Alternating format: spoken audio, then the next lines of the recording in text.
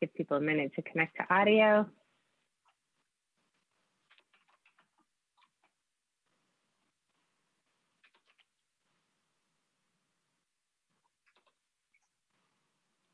All right, well, welcome everyone to the July 7th meeting of the Portland Clean Energy Fund Grants Committee. We're gonna start, as we always do, with a participation check, which is just sort of going over how we all participate in the Zoom world in our public meetings. So the guidelines that are applied to virtual meetings are: the chat box is open for introductions, and I would invite everyone, members of the public and also staff who are just observing, to put their names, organizational affiliations, if you have one, if you want to share your gender pronouns, to put those into the chat box now, and we can make sure and read those out when we go around and do introductions. The raise hand function is reserved for committee members, and we do also ask that staff who are participating in the meeting and committee members keep their cameras on if they can, and that other folks keep their cameras off. Public members of the public are generally muted unless there is an opportunity for engagement, as there is at every other meeting, though not this one. This one, we're having the 15-minute break is for sort of the team building exercise, but on the first Wednesday of every month, there is that opportunity for more dialogue. There is always an opportunity for public comment, and so if you want to provide public comment tonight, just go ahead and indicate that you want to do that in the chat box as well, and we'll ask you to unmute yourself and turn your camera on if you want to during the public comment period. This meeting is being recorded, and it is also being live streamed on YouTube, and then there will be a recording of the meeting for if folks want to check that out later, that is stored on that YouTube site.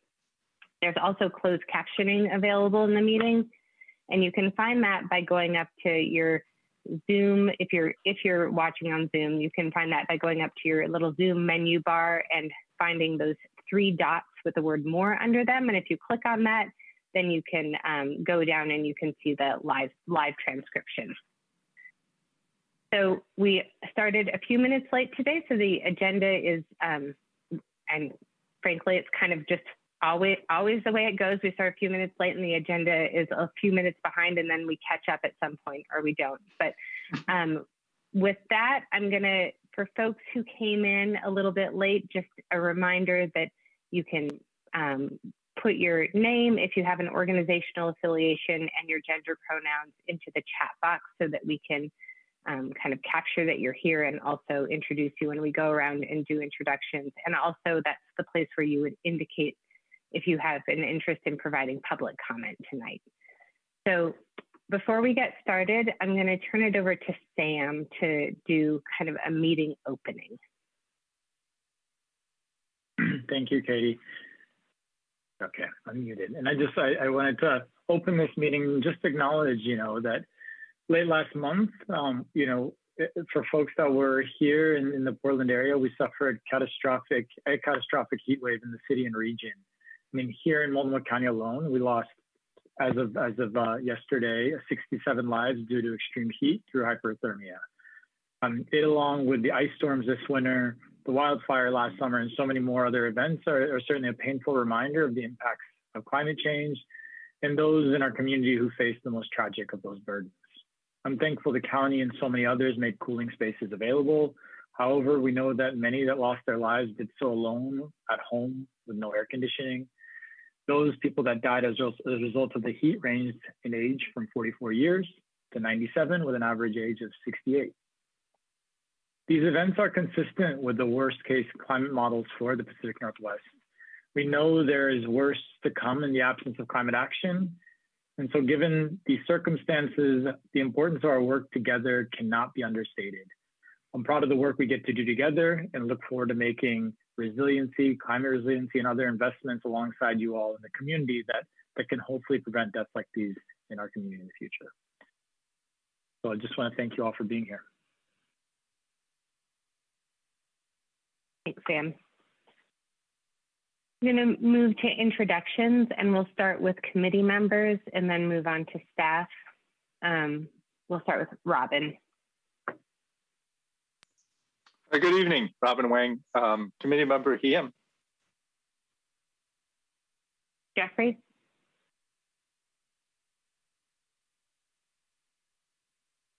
Oh, you're muted.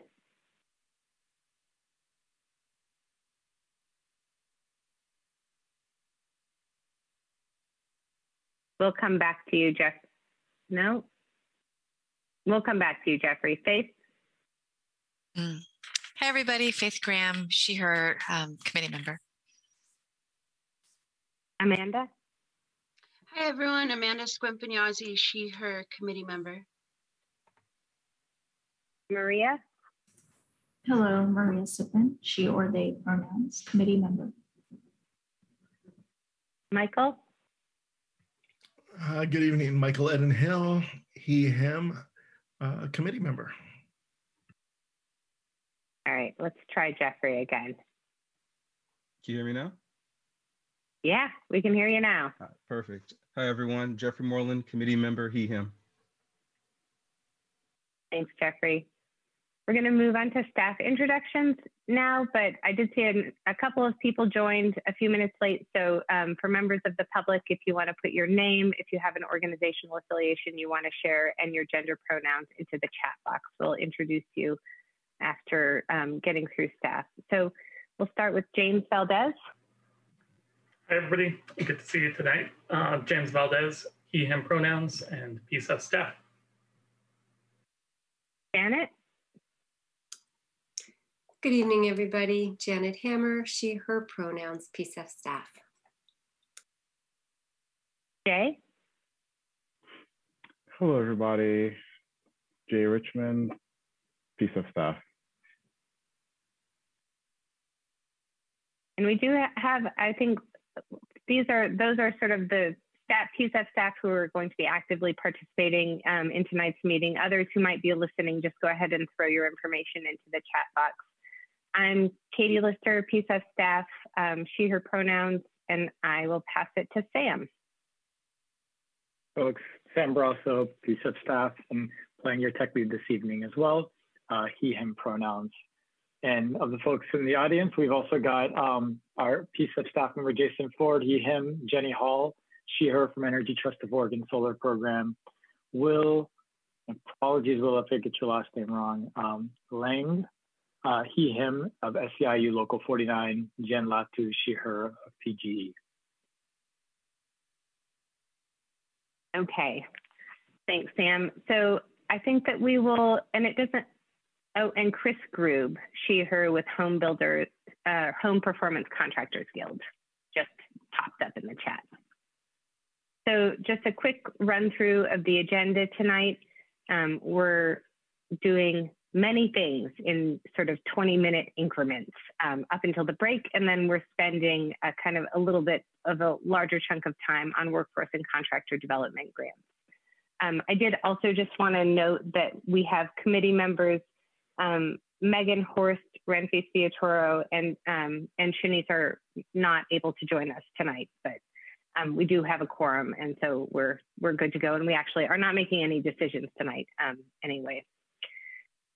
Before we jump into the meeting, I wanted to ask if everybody, except for this one decision we're about to make right now, if everybody had a chance to review the minutes from the June 2nd meeting. Those are the ones that you've had for a couple of weeks. We're not going to ask you to approve the ones that you just got yesterday. So are there any changes, edits, comments, corrections?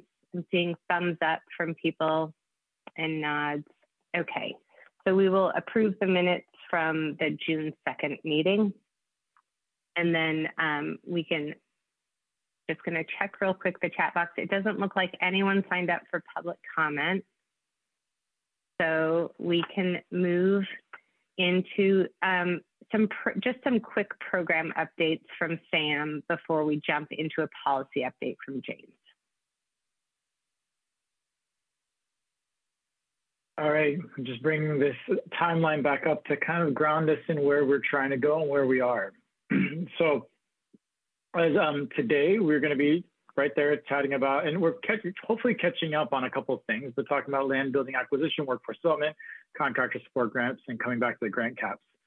In our next meeting in July, we're going to come back and bring forward the evaluation findings. You all will receive a long form memo with a range of the findings and starting to outline with how they're going to play out and the changes into the first draft of the RFP.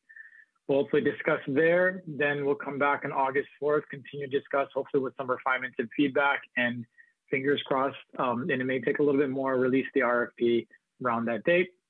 We'll come back potentially in the middle of August with a public listening session around with focused feedback. And I think we're going to be drawing drawing folks' attention to specific areas that have changed, but doing a public listening session in August, middle of August, and then coming back with changes and a review of some of the comments in early September with the idea of and a hope that we can release the RFP in September 22nd and keep it open for 60 days from there.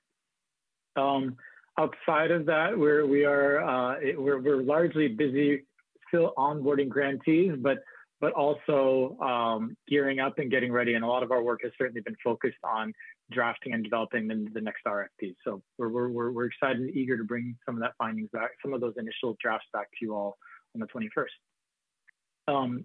Last meeting, we talked about the audit, which Michael and Shanice have been engaged in. And so we did have our audit conference with the auditor or with the auditor's office on, I think it was June 22nd.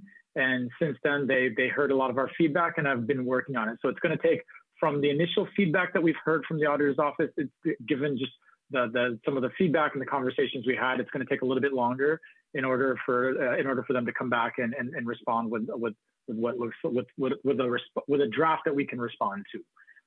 So I will keep you all up to date on the timeline. I don't actually have a sense for the exact timeline, but we'll be meeting with the auditor's office early next week to hopefully get a little bit more clarity on what the timeline is going to look like.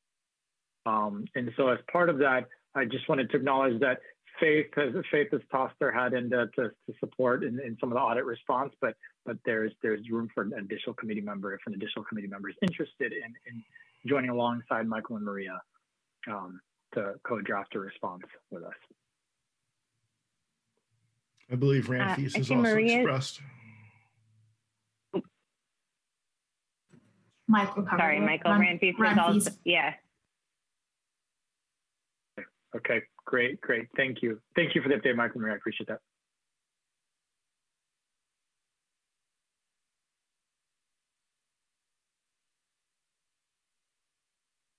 I see your hand, Faith. I'll call it. Are you calling on me? I thought. I just certainly. Taking my job, Sam. We don't need to talk about this now, but if there's anyone else that wants to do that, I know there's room for 4, and I'd be very happy to step aside for someone who would like to do that. But I'm also willing to serve in that role. So just opening that up, if there's somebody that wants to serve in that role, please throw your hat in, throw your name in that. Okay, cool. All right, are we ready to move on, Sam? And I'll just acknowledge you had a couple more people join since, and it looks like we also had Jay Ward of Energy Trust of Oregon join the meeting. Jay, it's good to see you. All right, James, I'm going to turn it over to you, and you can just give me a signal when you want me to advance the slides. All right, sounds great. It's great to be with you all here tonight. And again, my name is James Valdez, and he, him pronouns, member of the PCEF team here. And one of my roles on the team is to track and engage with policy issues that have the potential to impact the PCEF program or are kind of related to PCEF in kind of the legislative arena, as well as other organizations that have intersections with PCEF. So the 2021 Oregon legislative session just wrapped up a little over a week and a half ago on June 27th, and it was a unprecedented session in so many ways, in the way that it had to operate in the virtual world of the pandemic, though also in person to do key votes.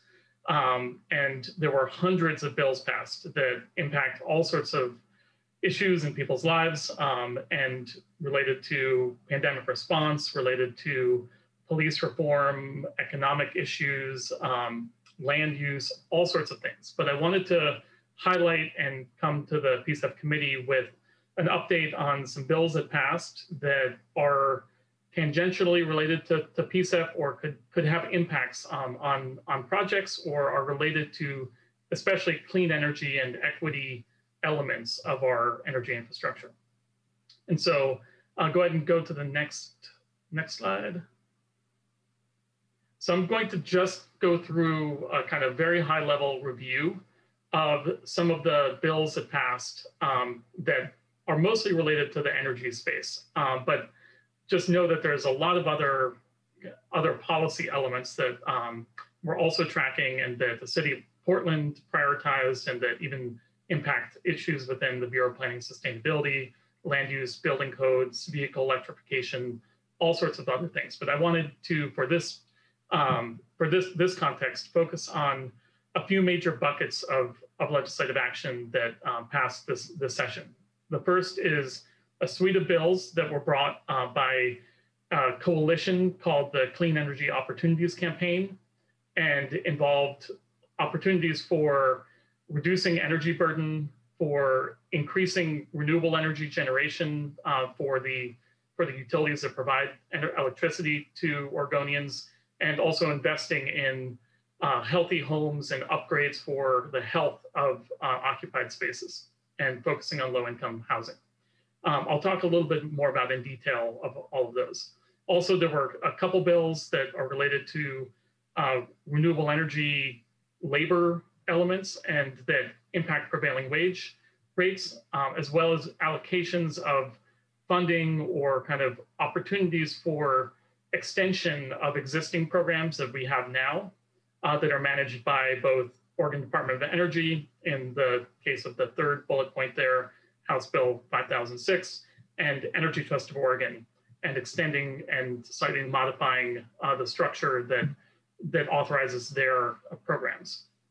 So we'll go to the next slide.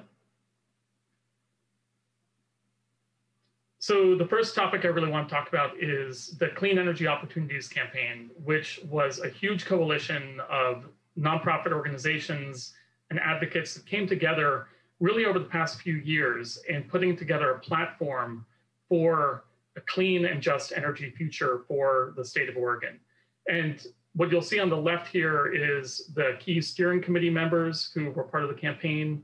And on the right side of the screen here, some of the core other nonprofit advocates who helped provide support for the campaign, including, you'll see the city of Portland there as one of the supporters. The model of leadership for the campaign really was based on, and I think built on, lessons learned from the Portland Clean Energy Fund, and was one where EJ organizations provided the leadership and policy direction, and then the larger organizations, many of which are better resourced and have greater capacity and privilege of resources, provided support, technical analysis, and really helped also in the advocacy space. And so you'll see a lot of names that you might be familiar with that were part of the PCEF campaign in the steering committee, and really just want to highlight that this element of leadership worked. This campaign was very successful, the way that PCEF was as well, in putting together ideas that centered racial and social equity and justice, that move us towards a cleaner, healthier economy, that have labor standards, and that really kind of holistically look at the challenges that we have with climate and who benefits from different solutions. And so I'll go to the next slide, which talks about some of the key bills that, and really the platform of bills, which were 3 bills that were advanced by the Clean Energy Opportunities Coalition. And really just huge kudos to all the advocates and people who worked on these, because all 3 passed. Some of them came down to the wire in the last few days of legislative session, but they really built broad support. And utilities got on board, labor got on board. There was a broad coalition of support even outside of the organizers. I will say many of these bills passed on partisan lines, or had very, very few Republican votes, but they passed, and many of these are also delivering a lot of benefits to rural parts of Oregon, even in districts where maybe there wasn't as much legislative support, but there'll still be quite a bit of benefit to all Oregonians for these policies. So the 3 bills, I'll just briefly describe them. These are the campaign descriptions, but there's a lot nested in here, and I'm not going to have an opportunity to go into all the policy details of each one. But broadly, the first was around energy affordability, House Bill 2475. This has been a multi-year effort by advocates to create what's known as a low-income rate class, or an opportunity for lower energy rates for low-income households, so to reduce the energy burden or the amount of the household's income that goes towards paying for heating and electricity in their home. And so this authorizes the Public Utility Commission to develop and implement a low-income utility rate class. Also, it provides an opportunity for increased intervenor funding, or for representation of nonprofit organizations, community groups, to be paid for their engagement in the Public Utility Commission rulemakings, and to really meaningfully expand representation of interests and of environmental justice within the utility regulatory space.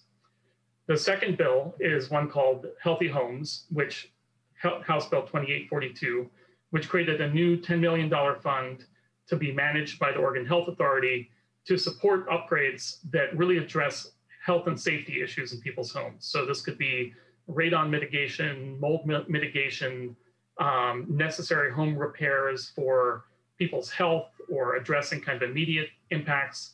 Also things like doing wholesale replacement of manufactured homes in places where there's a lot of old manufactured homes that are falling apart, or that really aren't cost effectively upgradable, but it's a better approach to just replace them.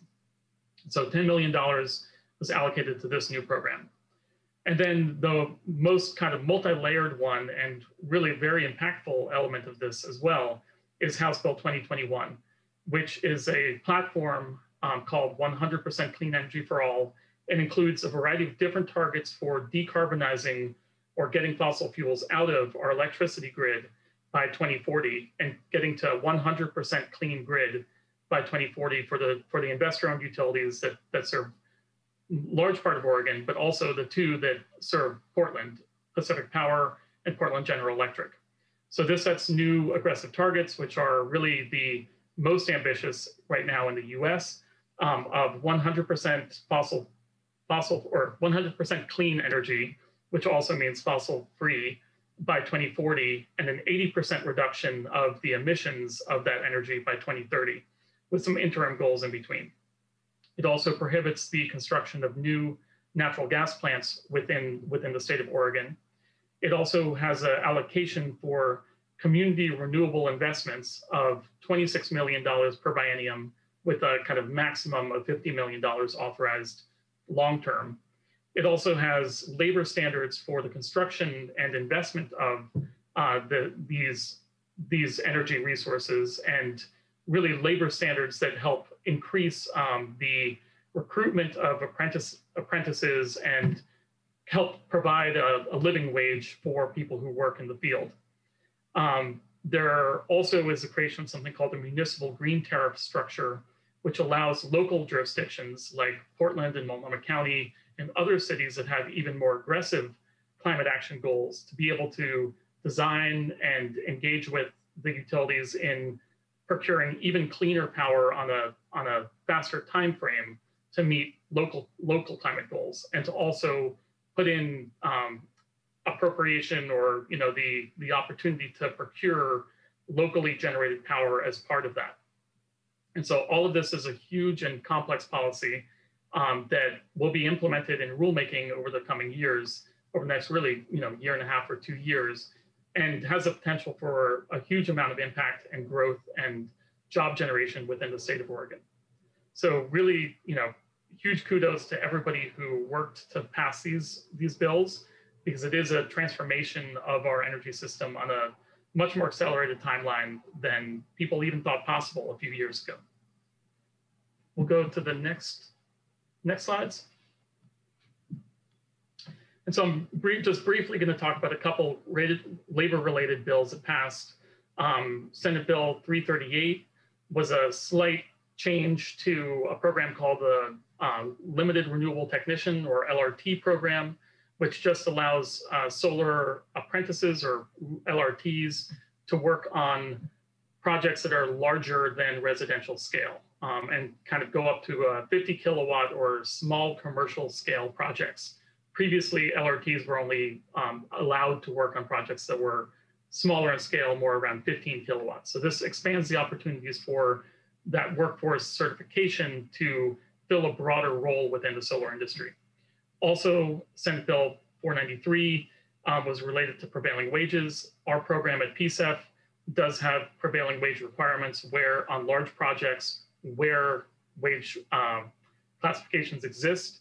And this is a minor change, but it changes the rates to be based on collective bargaining agreement rates where they exist, instead of a wage survey approach. And so this also will create a little bit more consistency throughout the state, which has both positives and negatives, but overall will increase wages for people who work in roles where prevailing wages exist. Next slide. And then there's a couple policies that passed related to providing incentives or kind of, a longer term opportunity for resilience and equity within the energy space. And so the first one that I'll mention here is House Bill 3141, which extends the opportunity for Energy Trust of Oregon's authorization as an entity, and also reallocated some of the costs between kind of the energy efficiency funding and made that permanent, and also created a new authorization for Energy Trust of Oregon to explicitly look at social equity within their programs and energy resilience as part of the elements that they can fund, set goals towards, and then go to the PUC with programs to address. So this is really huge, and I know we have some friends from Energy Trust in the meeting here in the audience, and yeah, just really happy to see this long-term vision expanding into social justice and resilience as part of Energy Trust's authorization moving forward. There was also a new kind of reallocation of an existing program that had almost sunsetted at Oregon Department of Energy. And House Bill 5006 provided a $10 million allocation for a rebate that is for solar and or solar and energy storage projects. This rebate works as a rebate that the installer can apply for that brings down the cost of installation of solar for the person who it's being installed on's property or for the organization that is benefiting from that installation. And the previous version of this program had a 25% allocation for projects that serve low-income households or where there's a nonprofit organization that is, for instance, a transitional housing shelter or an entity that serves low-income populations, that they also have the opportunity to have a separate allocation for funding in this program and a higher incentive than kind of the market rate incentive. So also very excited that Oregon Department of Energy, or ODO as they're known, has the opportunity to continue expanding and rolling out this program, and hope that in their rulemaking they will also keep the elements of the low-income allocation that they had in the previous version. So I want to just briefly go to the next slide. Just briefly talk about some elements of where there's overlap or potential intersection between some of these new programs, and also where there's not. And so 3 of those elements that I mentioned, the Energy Trust of Oregon, the ODO solar and storage rebates, and the healthy homes, could be connected with projects that PCEF applicants also apply for. There would be a theoretical path for a PCEF applicant to apply for multiple streams of funding and put together a request that asks for funding from Energy Trust, from ODO, from OHA, and from PCEF to make the project happen. They wouldn't necessarily need to. As we know in PCEF, we don't have a leverage requirement. We could fully fund projects as well. But these are kind of the intersections of potential connection between organizations that could access other rebates as well. And what I'll say is that the relative scale of these is shown, but it's not like to exact scale in terms of the annual amount of money that these programs have in providing incentives or rebates for clean energy projects. What you'll see over on the right side is that Community Renewable Investment Fund that was created by House Bill 2021 is not eligible for Portland-based projects. And advocates who helped put together that bill recognize that there's a lot of resources that we do have within the Portland area for clean energy projects that focus on social and racial equity. And so there was a need in the rest of the state to be able to allocate funds and kind of have those separated.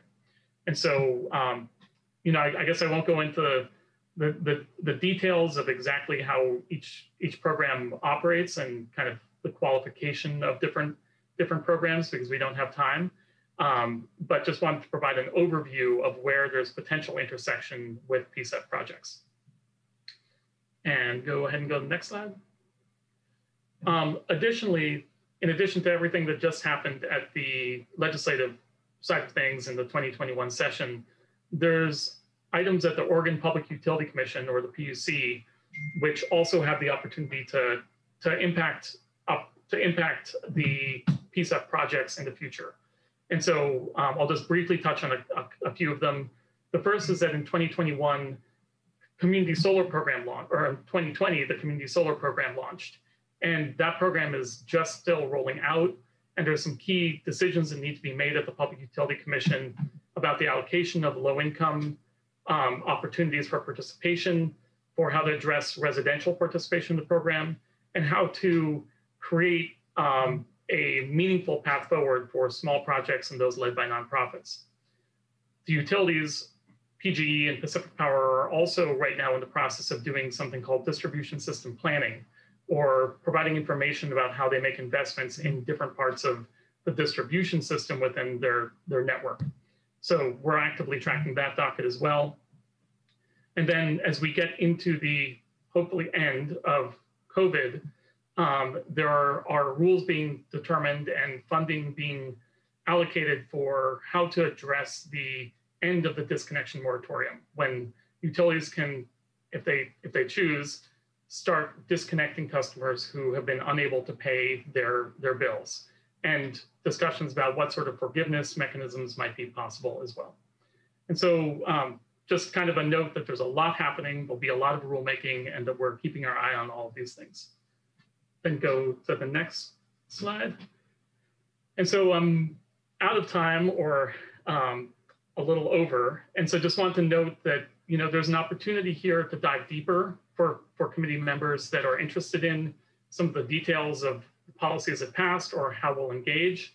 And we'll be sending out a doodle poll for those interested to schedule a lunch and learn to be able to have a deeper conversation about that.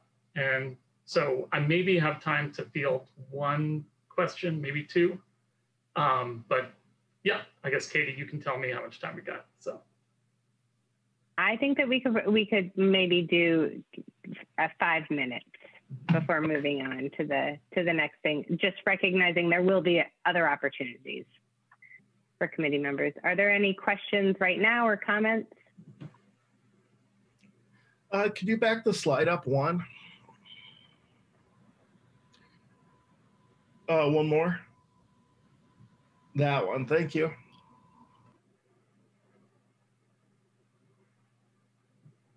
I recognize there's a lot going on here on the slide.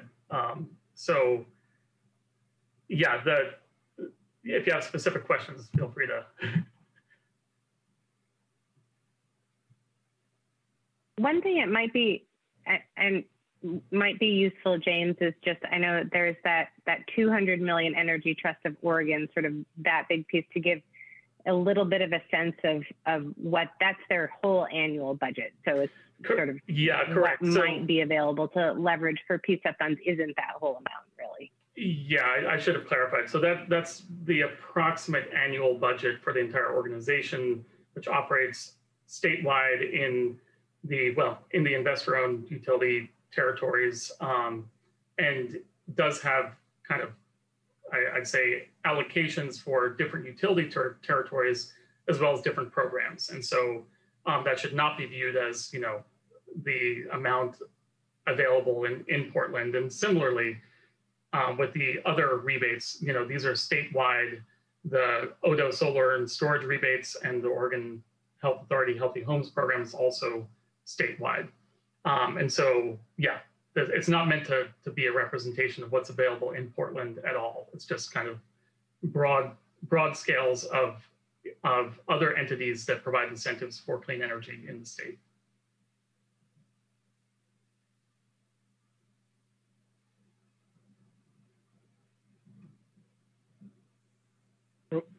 Well, I know there's a lot of interest in this. Maybe what I'll just say this just to wax a little poetic for a moment. It's this, there's a tremendous amount here, and I know the lunch and learn sessions will be really helpful for folks to dig in. But I just want to acknowledge that all of these, so many of these things we see here. I mean, James, I'll say have fingerprints of James in many ways for many years. I mean, this year was incredibly instrumental, and it all came together. But it's been years and years of work of so many folks. So what you're seeing here is a tremendous amount, and no doubt James has been instrumental in that in the many years past and advocacy on this. And so it's really it's heartening to see all this having come through. Yeah, thanks, Sam. And yeah, other advocates as well have been working on these policies for a very long time. Also wanted to highlight a comment that Jay Ward made, and thank you. In the chat, that the statewide budget for kind of the renewable resilience element is about $15 million total. So, I should probably be more nuanced in how I'm making that look as big as it is, because it is very much broken up into different program areas.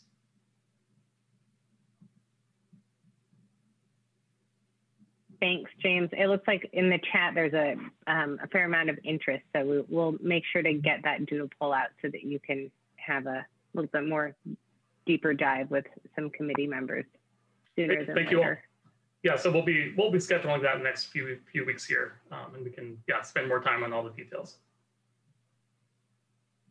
Right. Thank you, James. Okay, I'm gonna pass it on to Sam now to talk about land and building acquisition. And then the idea is that we're gonna take a break at about 5 minutes till 7, and then go from the 7 to 7:15 time will be kind of the committee meeting team building. But I'm gonna pass it on to Sam now. Thank you, Katie. And Katie, if you take a slide back again. Yeah, just like to set the stage a little bit here. As we come into the next RFP, we've talked about this. It's a substantially greater sum, and with $60 million, we had a lot of lessons learned out of the first RFP. Some of those lessons learned is just that folks are looking for more clarity around the various uses of funds. And so this conversation here is just how we can continue to provide further clarity, because we said land building and acquisition was an eligible expense last round, but both for folks to be able to grasp their minds around exactly what that looks like, what are the boundaries, circumstances of that.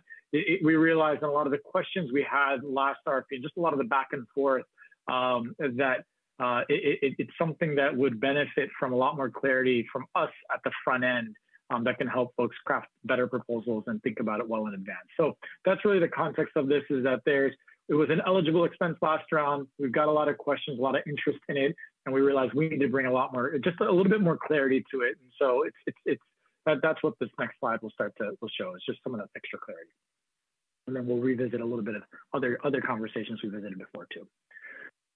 So as we think about land building acquisition, there's a few ways I think in which we think about it. The first is that we know, and we've heard expressed interest in different organizations seeking out net zero or living building type of developments. So these are buildings, campuses that are incredibly efficient, that contribute, that operate using zero energy, or even sometimes contribute more energy back into the grid. They're complex projects that are designed in complex ways. And so we know that those projects are of interest for a range of groups, whether they're developing affordable housing, community centers, or others. And those are projects that folks have expressed and said, we're interested in this, how can PCEF support this? And so what we're doing work in this current RFP is to define a set amount so that it's a little bit more prescriptive and gives folks a little bit more certainty so that we're not breaking apart a particular project into each of the little widgets that are involved in a building, but instead saying, if you're building a living building or a net zero building, that we will fund up to a certain percentage. And I don't want to put a number on that because we're still working on that, but I want you to know that's how we're thinking about it. But a certain percentage that's inclusive of the design, the development, and land costs. So folks can think about that. So that's one way in which we're thinking about that, given that it's a means to incentivizing folks to build new buildings or new campuses in ways that are substantially more efficient than the current code requirements. Okay. And then as far as all other sort of land or building related, general land or building related acquisition costs, we want to provide a little bit more clarity. And so we'll just focus a little bit on the land and give a couple examples around eligible expenses, as well as how we think about what would be ineligible expenses around land acquisition. So when we think about eligible expenses for land acquisition, we would suggest that, for instance, if someone wanted to do a community solar project where the purpose of acquiring the land is to put community solar on there, that would be an eligible purpose, right? They would purchase land, and the sole purpose of the land would be a community solar. Alternatively, and we expect to see this in our regenerative ag portfolio, is if someone wanted to purchase land in order to do regenerative agriculture. Again, the purpose of the acquisition of the land is solely for the purposes of one of our funding areas. It's either to create renewable energy or do regenerative agriculture. And similarly, well, I'll go to the buildings in a second here. And ineligible expenses, this is just to give folks an example now. If someone wants to acquire land for something that is not core to what we are doing, for instance, they want to use PCEF funding to acquire land for affordable housing, we would say that's ineligible because, while building a really efficient affordable housing project is great, we will fund the elements of that project that promote that efficiency, not necessarily the land, since the land is essentially, you have to purchase land for the affordable housing, not necessarily for the efficiency improvements. And so just to give folks a little bit more description on when folks can use PCEF, it really needs to be directly tied to one of our funding areas, and the primary purpose of that project should line up with our funding areas.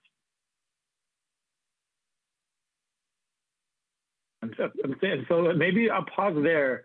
And so this is considered all. This is all our what we're drafting up as part of putting into the RFP. I see Faith. I see your face. So I know that there's already some questions. So I'm going to go ahead and pause right there.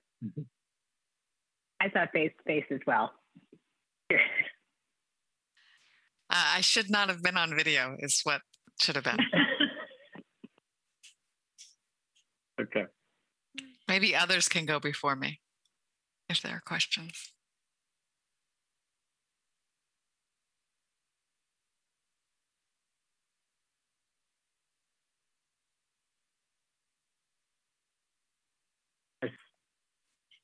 Michael?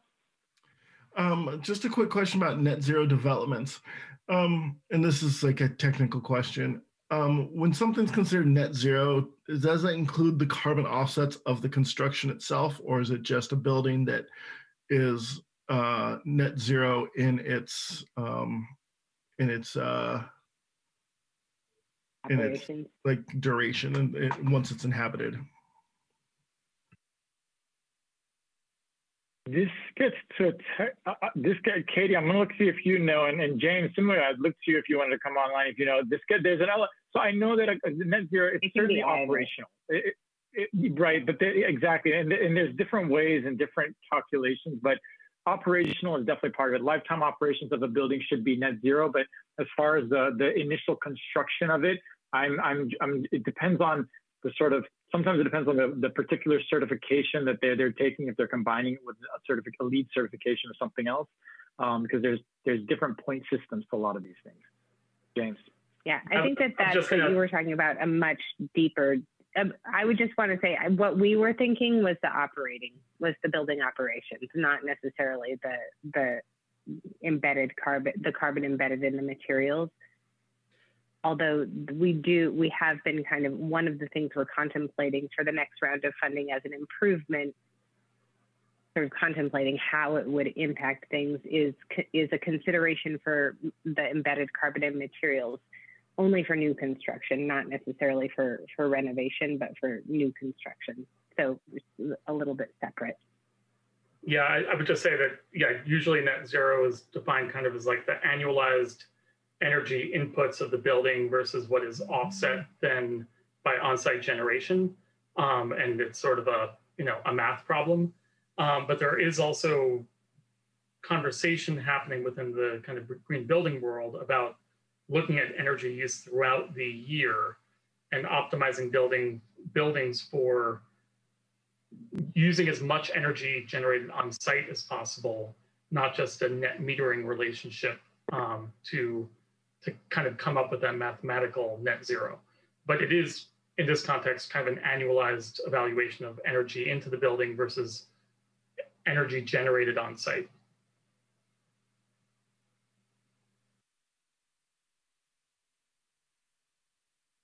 I hope that helps. I'm gonna keep. Yeah, definitely not carbon neutral. I'm gonna keep going here, and then I'm gonna pause after buildings to see if there gives additional examples. And so with the buildings, for instance, now certainly an eligible expense is if an entity wants to purchase a facility to use as a green jobs training center. The purpose of that building is they're purchasing the entirety of the building, and ideally it would be an efficient building, but the purchase of that building is for one of our funding areas.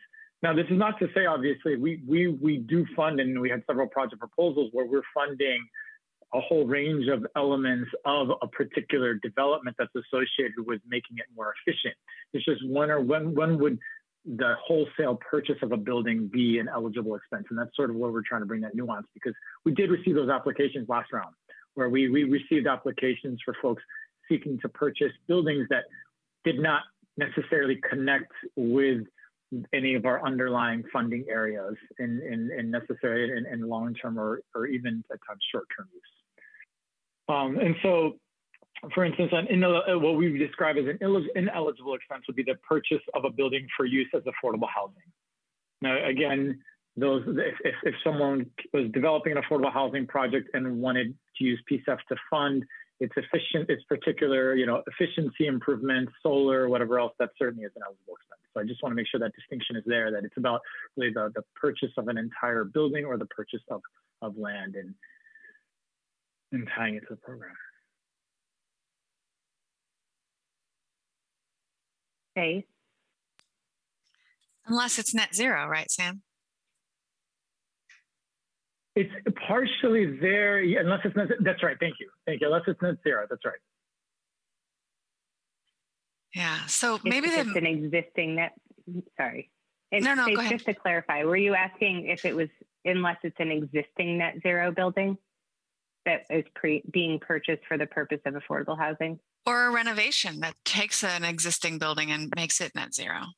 Harder to do, but right. But also land. If you were going to build net zero affordable housing, I'm assuming, right? Given the way this example is set up.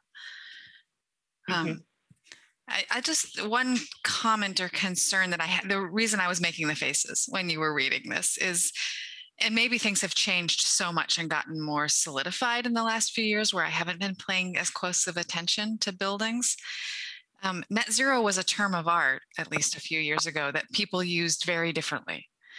And we just had a little bit of a flavor of that conversation even here with Michael's question, right? So it's also kind of like picking a brand and saying, yeah, we'll go with that one over this other one. So this to me says a particular set of criteria that some people in our marketplace are embracing, and some people around the nation are embracing over some other things, right, that are happening.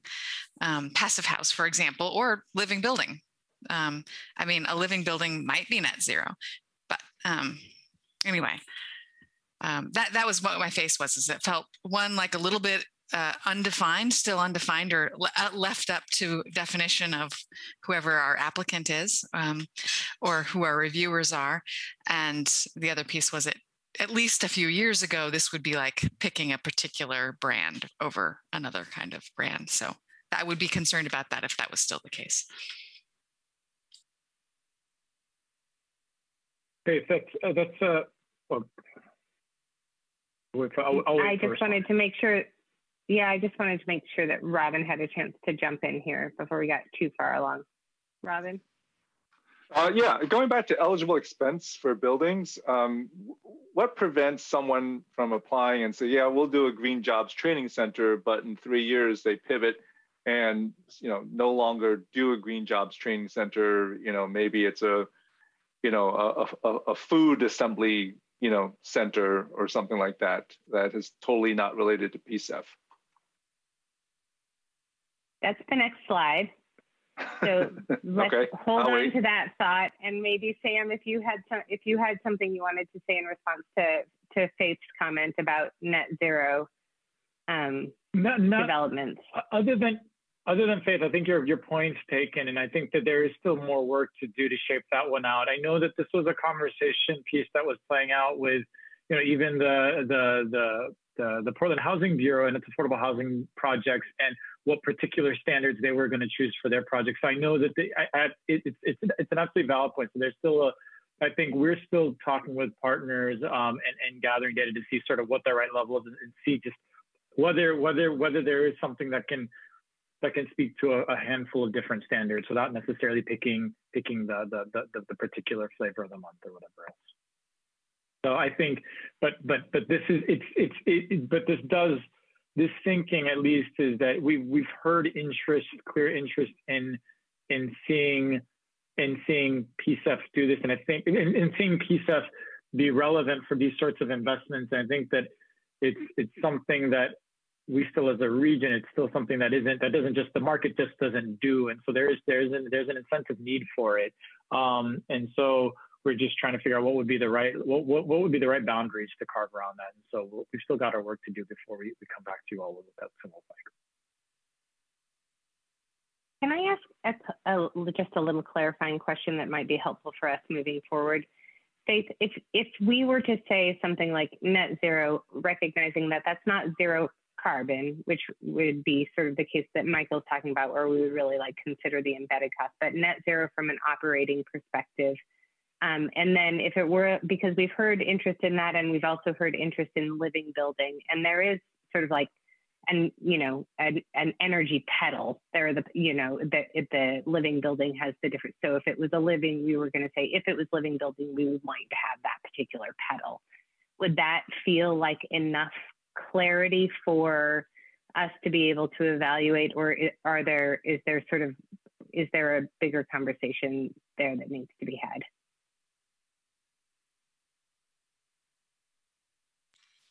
I personally would like a bigger conversation, because that's two brands, Katie.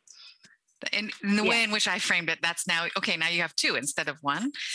By the way, I support both of those, but it's, those aren't the only two, for example. So there might be just a way of defining it in a more general way that gets to our direct point, maybe, or maybe it's not an issue anymore, but I would like for myself to at least to do a little bit of updating of my knowledge to make sure. Great. Thank you. Okay, we're a couple minutes past the time when we said we were going to go on a break. I would like to ask you all to hang in with us so that Sam can get through the next slide, because it's just one more slide on this, and then we can bump the break and the sort of team building exercise. Okay. All right. Let's see. Transfer of property. So this is a language. When we talked about this a good bit before our last RFP, and so in that last RFP, one of the things that we went back and forth, and we kind of landed on this language in the final draft that went out, was just that some types of property, example given, real property, personal property valued above a certain threshold, obtained with PCEF funds either in full or in part, may require the grantee to notify the city and receive approval for transfer of ownership of the property. The city's approval to transfer of ownership will not be unreasonably withheld. So that was sort of the language we landed on in order to make sure that we're not, we want to give folks we want to give folks the room to be able to adapt to their own needs, but also be able to keep some sort of pulse. So Robin, in a sense, we're trying to straddle, I think, Robin, a little bit of what you had just asked, this question you had asked of what prevents someone from just going and changing in something altogether, something different, versus making sure, groups have the flexibility to respond to the needs that they see in front of them too. So that was the language you came for. And so, these are a couple of questions that, we wanted to just kind of come back and pose as we come back for this next round, where we expect that there's a good likelihood we will see building or land acquisition proposals. Is just as we come back around and we have those, what criteria should we think about evaluating how these certain instances are handled? Under what circumstances does it feel reasonable to say an organization can or cannot transfer a property without being penalized? So that's the questions to you all. And I know given the timing, I think if there are a couple thoughts, a couple of comments, certainly welcome them now, but I know that this may be one that you all want to think about, and we're happy to also just let this be one that folks think about and follow back up with us, since we're kind of bringing this back up to you all now.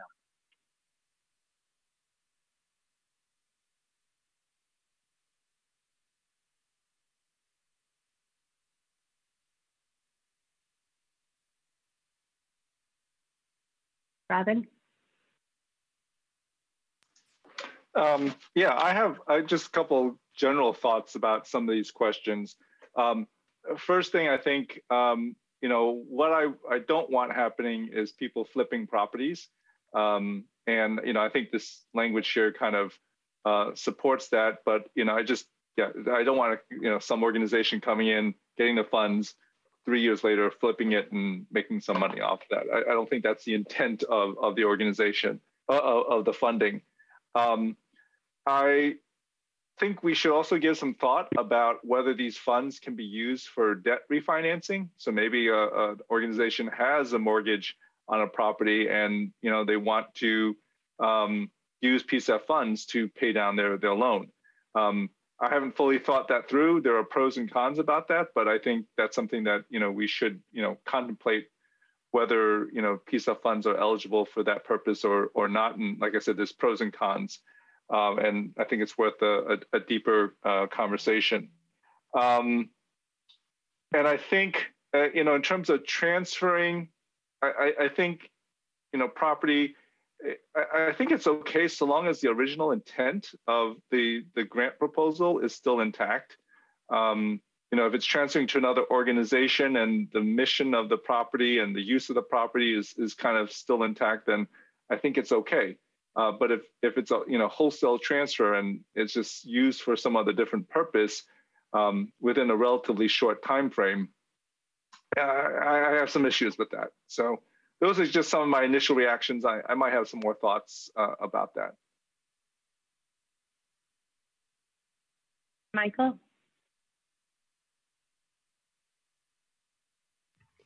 So I guess my question was, I remember when this first came up from our first round, and my issue was sort of the opposite of Robin's issue, which is that I'm not sure it's our job to police what people do with their property after grants are funded. But I don't have a problem with, say, property be put into a trust, like being held by a trust, right? For example, but I don't think that, I think that once a grant is out and completed, I'm not sure that it is the government's job to oversee what the property owners do. It feels too HUD-like, too traditional, too intervention-y, too we don't trust you to make your own best decisions. It just sort of, I'm not sure that that's logical, but it sure feels that way to me. But I would also like to, I'd like to see how trusts might work, how land trusts might work, how it could be worded for that, like, this needs to be for the good of the communities in which it's supposed to serve, or, to hold it that way, right? So that if it does get transferred, that it gets transferred to, if title and deed gets transferred, that gets transferred to an organization that sort of has the same leanings, but hopefully, but I don't know. Those are just my concerns. And so you all have this, you all have the slides in these languages. I'd love for you all to just sit with this and see if I heard that. And I guess I want to know, Michael, in some ways, I know we're over now, we're well over. If this language feels like the original language from the first round, if there are just any thoughts one direction or the other of where this could be adjusted. I know we were trying to straddle this then, and coming back to this now, it'd be helpful to, as you look at that, because that was the language that went out with the last RFP.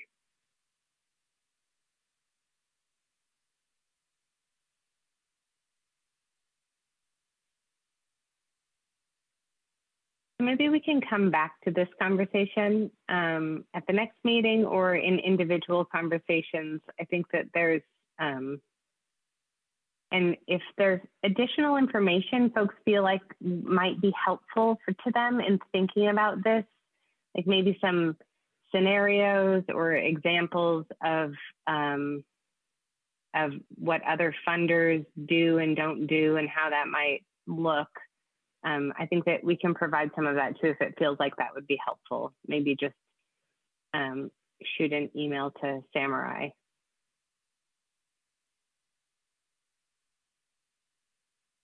Okay, so now we're at the part of the meeting where we get a 5-minute break.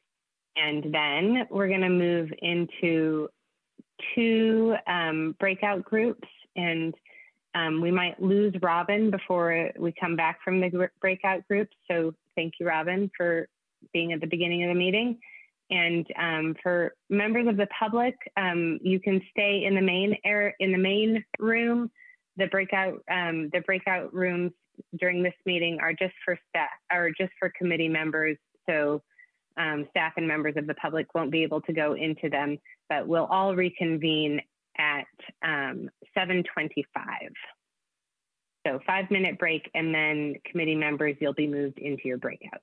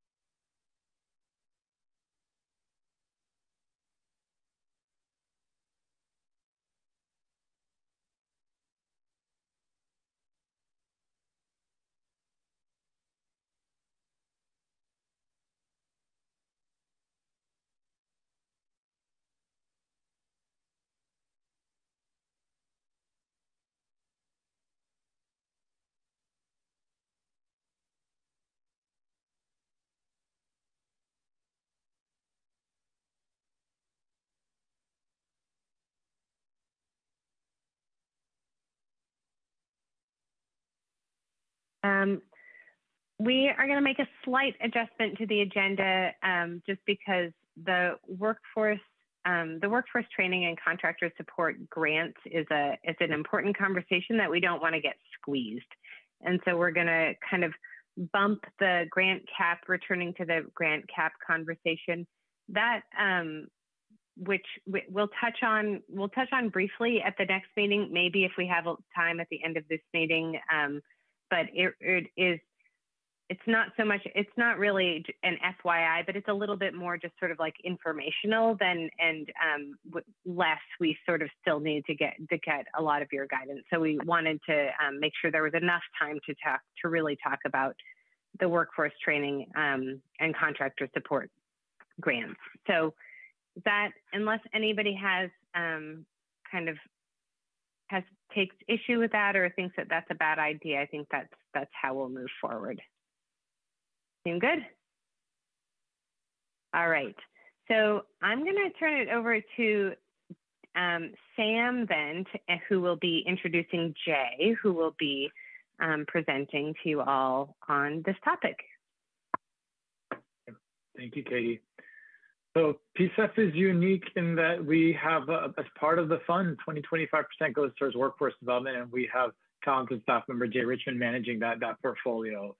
And so as we were in the last round of grants, what we saw in this area were a variety of grants and certainly a tremendous amount of interest. It's probably the area of the portfolio where there's some of the most interest relative to the amount of funding that there is in the funding area.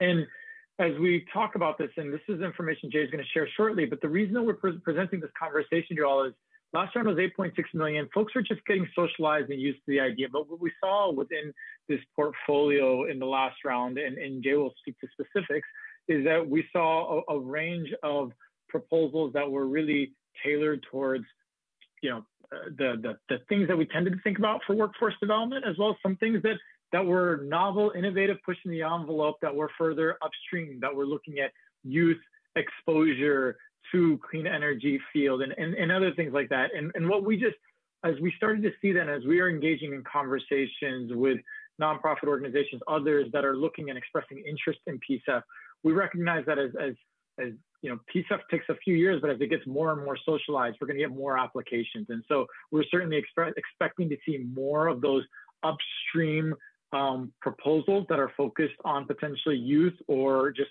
further upstream. And Jay will detail what that looks like. And so we want to make sure that you all have this conversation today and really think about the kind of proposals you want to see. And so that's really why we're having this, is that we saw a certain interest, and Jay will speak to that, and we expect to see more just as people get socialized to the different ways and different things that PCEF can fund. So without taking up more time, I'm really excited that we get to have Jay Richmond present to you all, and we'll say no more. Jay, please carry on. Thanks so much, Sam, for that introduction. Can everybody hear me all right? Awesome. Hello, everyone. It's my pleasure to talk about the workforce and contractor development funding area with the goal of getting your input on future funding priorities. In order to ground this presentation, I want to read what the code says about this funding area. Next slide, please.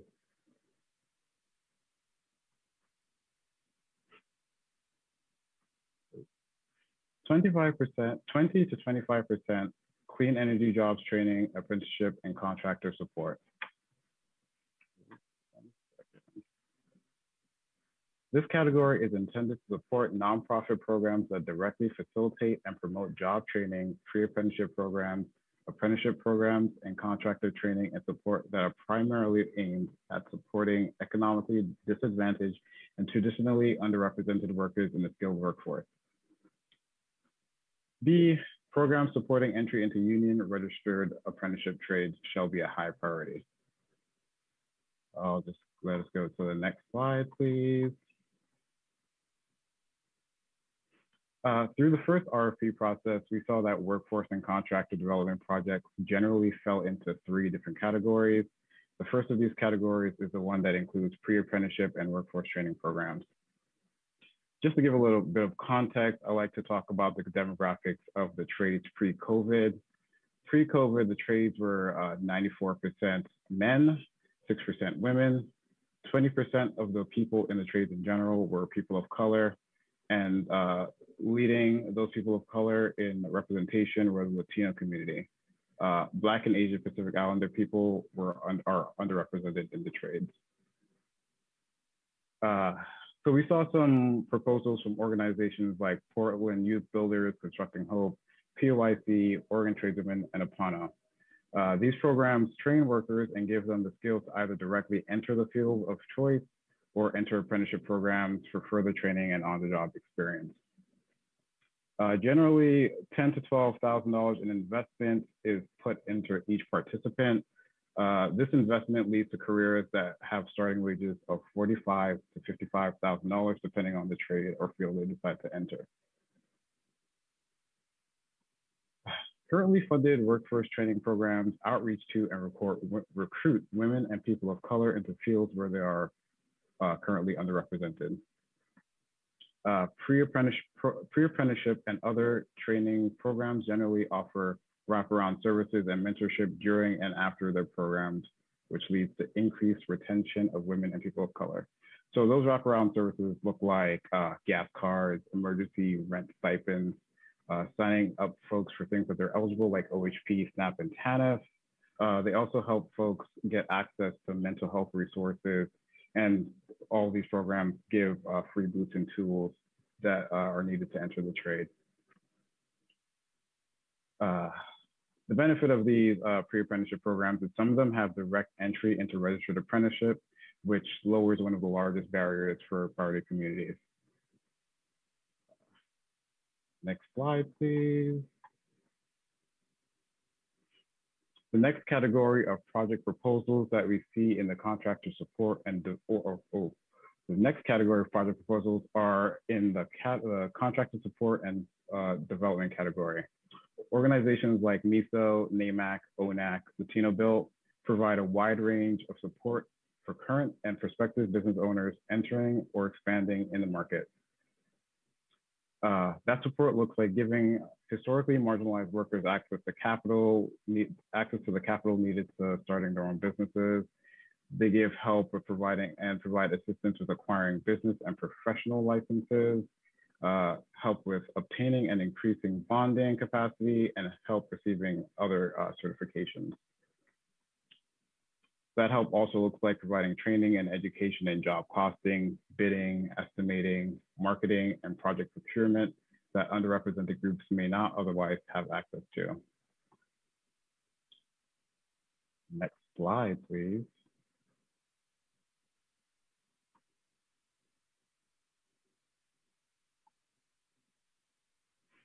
Our last category of project proposals that we saw were projects that focus on exposure and our skill building regarding clean energy careers, but didn't have an expectation of immediate job placement or business creation upon completion of their programs. Examples of these projects include proposals from Camp Elso, the Blueprint Foundation, Black Community of Portland. Projects like these range in scope from community engagement, youth education, general climate awareness, and community organizing. Give you guys a second. Generally, youth education and awareness programs provide exposure to climate education and issues that youth who belong to historically marginalized communities may not otherwise have access to. Youth programs can help to demystify the entry process into apprenticeship programs and other opportunities in the trades that are not known to or generally accessible to the general public. And currently there is a lack of notable connection between the K-12 system and clean energy jobs. It used to be that in schools, they have a recruiter come out and get the folks directly into registered apprenticeship. And they'd also have like wood shop and stuff like that, but that's not the case any longer. So outreach and marketing efforts around green sector jobs are largely not targeted to marginalized communities. So climate education and awareness can contribute to diversification of the industry. And finally, research suggests that successful recruitment solutions need to be multifaceted, long-term, and the recruitment of women and people of color, especially in the green sector, needs to include increased marketing targeted to these populations among all age ranges. Something that you often hear quoted in the workforce training sector is that you can't see it if you can't be it, if you can't see it. Ooh, it kind of gets cut off at the end here. But one thing that we want to know is that it's challenging to tie investment in this project category with downstream outcomes. So we can't say that investing $10,000 in youth and exposure will result in somebody getting a job in the trades. Next slide, please. What we saw in RFP 1. In RFP 1, 51% of applications for implementation grants, not including planning grants, were either workforce alone or had a workforce component. 27% were exclusively workforce and contractor development projects. Of 21 applications for implementation grants that were exclusively workforce and contractor development projects, 67% had some direct job training component, 24% had some contractor development component, and 29% were indirect exposure and or skill building. I apologize for the background just now. Somebody was having fun on their motorcycle. What type of workforce and contractor implementation grants got funded? A little bit more than half of funding went to projects that were exclusively about exposure and skill building. The remainder went to projects that were more directly job training focused. One of them was construction for construction workforce, and the other was increased green skills within an existing workforce. Unfortunately, there were no funded projects for contractor support, but we anticipate seeing that not being the case in the next round. Next slide, please.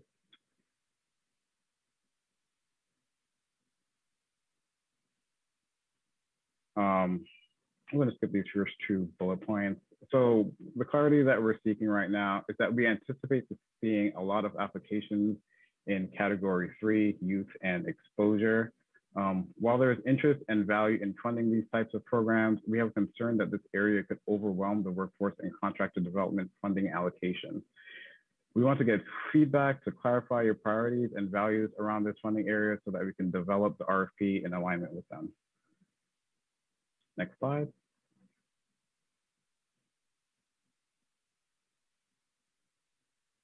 So we want you to go into breakout sessions and discuss the following things. Staff recommends that we prioritize pre-apprenticeship and workforce training programs, plus contractor support and development. Prioritization could happen through additional points for certain project types or through a maximum amount of funding for allocated to type 3 projects. We are interested in hearing your feedback on the recommendation and in hearing their values and desires in relation to this funding area. And with that, I will kick it to Sam and maybe give some time for questions because I feel like I ran through that really quickly.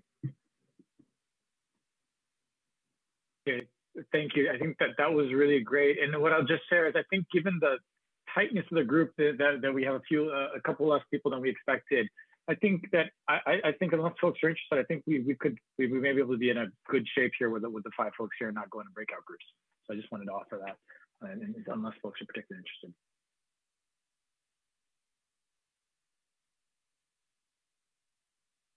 Okay, great job, thank you. And we're happy to elaborate on some of any of those pieces and some of what we expect to see. But I hope that it's clear that what we know is that I think that there are a lot of folks that didn't necessarily see PCEF as funding some of those upstream youth-focused projects. We certainly have people put in those proposals, and as folks saw that in the first round, I think that what we're expecting is that just as folks get the sense that, oh, PCEF can fund that, we're expecting to see a lot more of those. That's a substantial. It's a large ecosystem of organizations that play in that space, and we just want to make sure that you all are aware of that and can have that open conversation. And so I think I'll leave you there, and then you see some of the staff recommendation, but would love to hear your thoughts on that.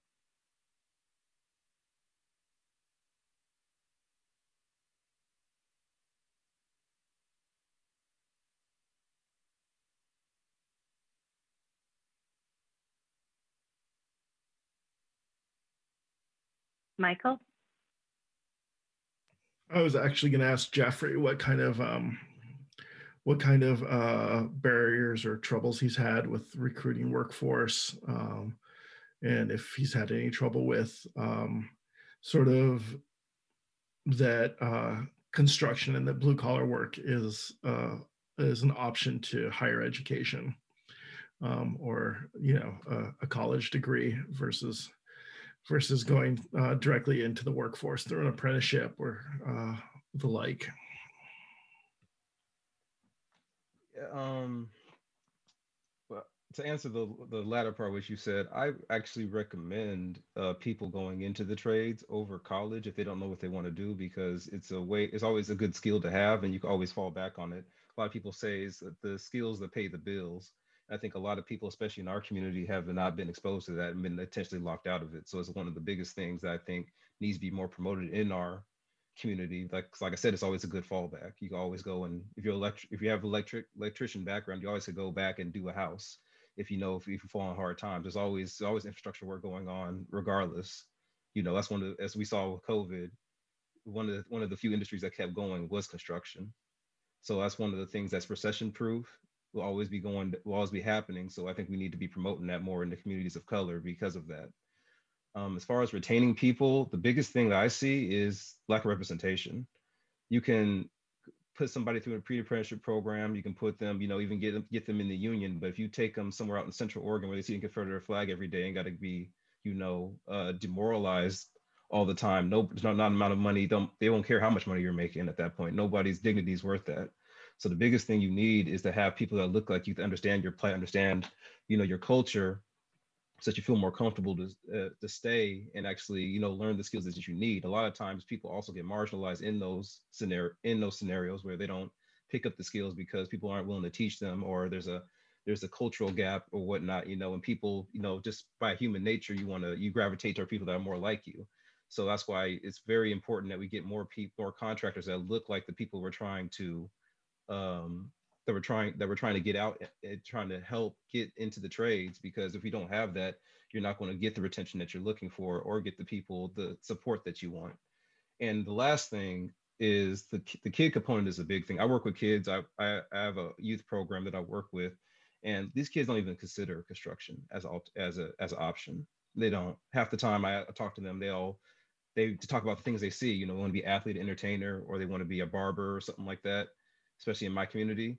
And that's because they don't see representation. So that's why with my thing, biggest thing is everybody I work with is in the trades, and to kind of show them that there's a different route. You can do something, because they need that representation. Somebody that looks like you.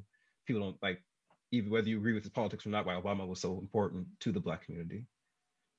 Just seeing that, why our vice president is so important to our community. You need to have that, whether you understand it or not. Really, I mean, it is what it is. That is very, very important. So those are kind of my thoughts on kind of some of the barriers that we're seeing as far as workforce and contractor development. Thanks for the question, Mike.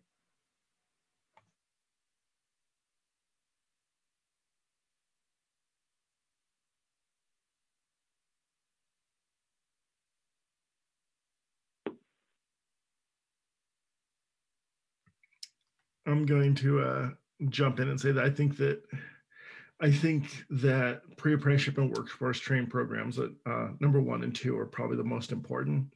But I would like to back up what Jeffrey says. I spend a lot of time at Donald Long Juvenile Justice Corrections, and I pop into the classrooms and I talk to the kids informally, because all the classes are pretty informal. But and I'm just like, hey, I'm an electrician. You see me around here all the time. I was like, and the fact is that like the trades pay good money. I'm like, I make, and I tell them what I make, I'm like, I make over $100,000 a year doing this. I'm like, and the trades don't care that you're in here right now. The trades, like, if you have your math done, if you're willing to work hard, if you're willing to like, start out on the bottom and know that you got a steep learning, you got to learn a lot of stuff. I'm like, it's it's a great place to go. I'm like, and you know, you don't have to go to college for this. You got to get a GED for this. And it's a great way to make a really good living. I'm like, you know, you can be a carpenter. A carpenter makes as much as I do. You know, you can be a plumber, make more money than I do. Be a pipe fitter or welder, make more than I do. And I'm like, you know, it's a good way to go. You know, and nobody cares about your current, like no one's going to hold your current troubles against you. Whatever you're here for, no one's going to hold it against you in the trades. And so, you know, I try to, you know, and nobody's heard about it, right? It's like Jeffrey said, it's athlete, entertainer. That's sort of what they're looking at and what they're trying to be. And I'm like, you know, I'm like there's other stuff out there that, you know, will make you that money. You know, I'm like, I make $1 million every 9 years. Like, it's not a bad life, and you can do it too. And then I give them my email address and tell them to get a hold of me if they got any questions, and I can point them in the right direction. Yeah, I don't know. So I think that, I guess at the end of my long story here is that I think that some high school, junior high school age outreach funding can be helpful if it's like really well targeted. I think that if it's just generally targeted, I'm not sure how great it is. I think it needs to be really, really well targeted outreach. I think if we're just going to give money to Portland Public Schools to do a general outreach for green energy, it's, you know, I'm not sure that that's what we want to do. If we're going to do a very specifically targeted to PCEF priority communities for junior high school outreach, I think that's a good use of funds.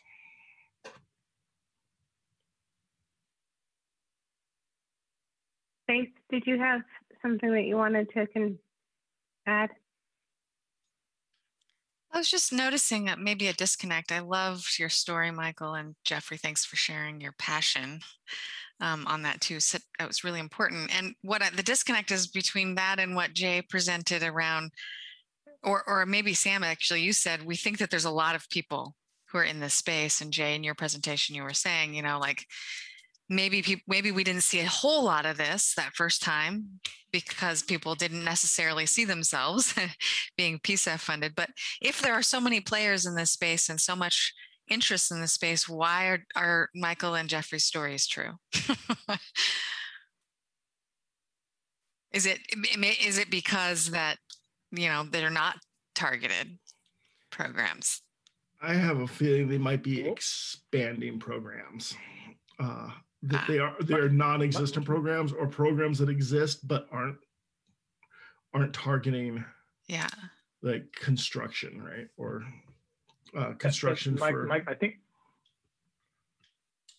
Michael's correct. I think where we saw, and these are cursory looks at the numbers. I think there's once you do a deeper dive in the application, certainly there's more there. But I think what we saw is that when we looked at like the, you know, clean energy has 40 to 60% of funding. This has 20 to 25%, and sort of everything kind of tracked relatively, except this funding area. There's a lot of interest, and I think that's where we tended to see a lot more community groups that have a history of providing more, you know, social services to the community, whether it is, you know, whether it's housing related, whether it's health related, whether it's just more general education related.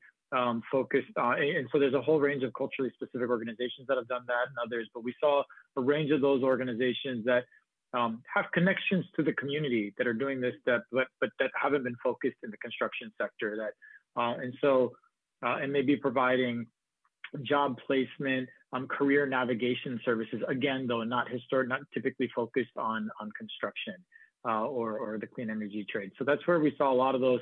It was sort of a more, what I suspect is easier to pivot to those areas because they're already doing a lot of programming as opposed to some of the clean energy and other areas tend to be more you're going and building infrastructure. So it's just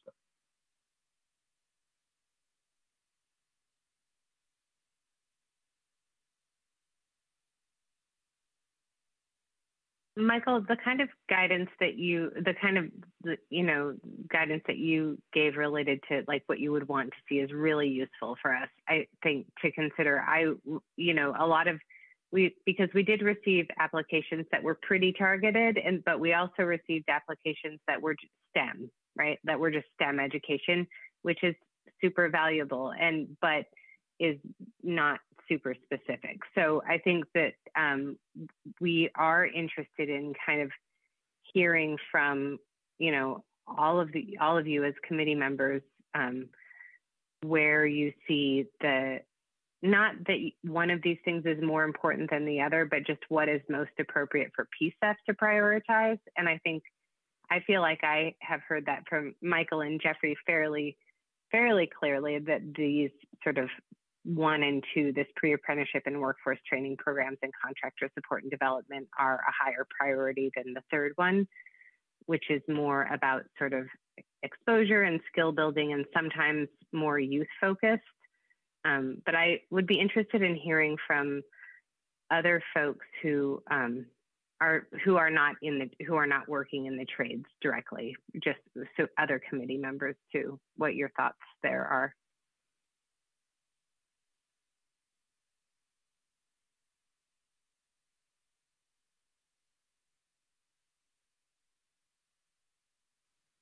I can jump in. I definitely agree with what Michael and Jeffrey said. I think right now there's a lot of funds, there's a lot of funds that are going towards, I guess, education and skill building, especially for youth. Like there's a lot of good opportunities out there, but this is something that I personally haven't seen, but also I'm not very exposed to like the trades or like the construction sector. So I'm not quite sure like how much pre-apprenticeship programs and workforce training programs there are out there. But I know, for example, like my partner, he's definitely in construction and he does a lot of stuff, and he identifies as Pacific Islander, and he's very much like in there by himself. And it's like, this is something that you just don't see. So I really appreciate what both Michael and Jeffrey said. And I think it's something that really should be prioritized, considering this is just something, like Jeffrey mentioned, like it's something that doesn't really go away, even when we're in a tough place in this country. Thanks, Amanda. Maria? Thanks everybody for your feedback. I'm not exposed to a lot of pre-apprenticeship and contractor support type of issues or elements in the work that I do. But recently I worked with some youth in East Portland on a program that would fall into the category of exposure and skill building. At the end of the program though, there's just a huge appetite for young people, especially older teenagers, right before summer, wanting to know, like, are there part-time jobs in sustainability careers for teens, older teens, pre-college teens? Is there a way they can jump right into this work? Because they're really interested in sustainability issues, especially neighborhood level stuff.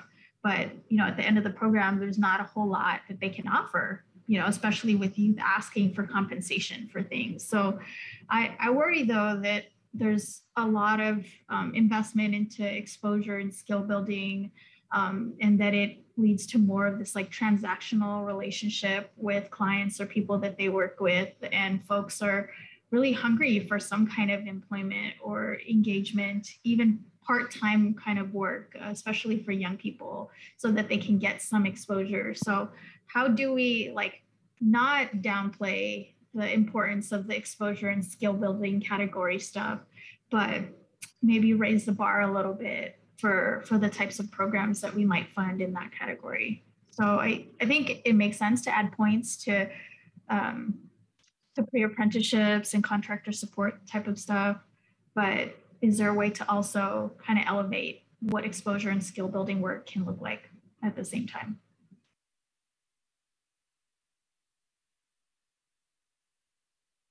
Really appreciate that, Maria.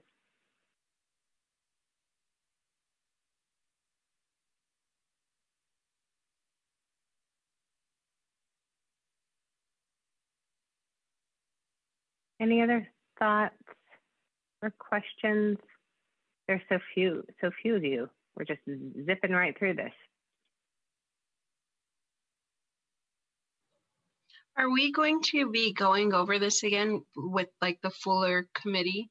I mean, I know we're only missing like four people, but are we going to be reviewing this again in a future meeting or maybe over email or something? Sam, it looks like you want to jump in. Yeah.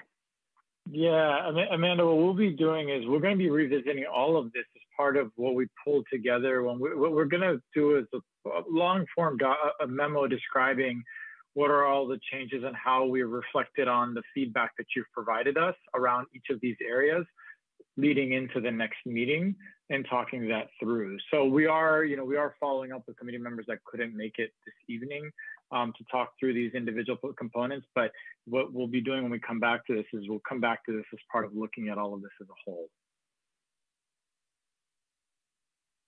And so, but that said, if there's certainly interest in connecting with any individual committee member, others, we can facilitate. We can facilitate that too. Or see Jay or Jay. I kind of want to pose a question to the committee. Where would you put the priority of like K through 5 kind of programs when in this ecosystem? Like, what would you want to see with that? Like, is that at a lower priority, or is that also important to you? Or K through 6, to be honest. Jeffrey? Yeah, I agree with what Mike said. I think it's junior high and high school are the ones that you really want, it's your target audience you really want to meet, reach.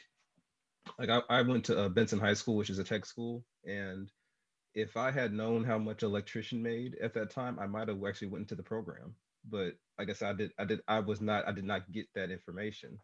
And so that's kind of the things you don't think about, because you don't get that exposure. So I think, we need targeted, we need people that are going to be targeting those children. Like why aren't we have programs at Harriet Tubman where it has a whole bunch of our kids in there? Why don't we have more people going to Benson? We have a school that literally deals with some of the trades. Like I said, I went there and I don't remember people telling me much about, the trades and that kind of stuff, or how much I could be making, so why go into debt 40K when you can go make 60K right at age as 18-year-old? I mean, somebody presented it to me that way. I'm like, oh, well, that's a little different, or do this until you figure out what you want to do, then go to college, and hey, you might be able to pay for it yourself. There's ways, there's a way for us to present it to these kids, but it's not being. And so I think those are the kids that are the ones that are trying to figure out what they want to do in life, because junior high school is when you're trying to figure out, like, hey, do I want to go to college? I think same way that college is being promoted to these kids, we need to promote the trades to these kids as well, at least so they know it's an option. The same way the military is promoted to them, the same way college is promoted to them, this needs to be promoted to them. And we need to find people that are going to be very strategic and very intentional about giving that exposure to them. But I think that's the age group you're looking for, Jay.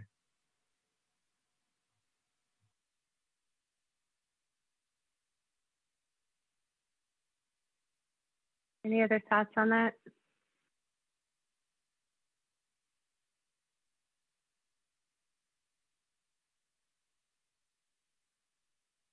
I'll share if you don't, maybe Jay and Sam don't mind. I would just share this one thought, which is that we recently, another coworker of ours who isn't here, but kind of elevated this like an example, and it was an example about like the sort of the point at which girls fall off in math, and sort of like that being really like that being potentially an area for critical intervention. So if girls perform really well in math until around 5th grade, I think is what it was. That it's like sort of like that's the spot where you can actually kind of like really leverage change.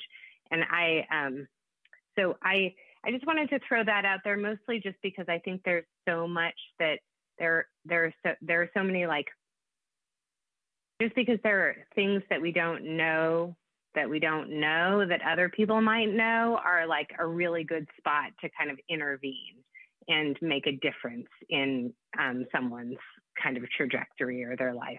So I totally hear what you're saying, and it resonates, Jeffrey and Michael, with the sort of middle school. I mean, we all went through that special hell and came out the other side, but also we might want to leave some flexibility for to be able to allow things that, you know, we don't know yet.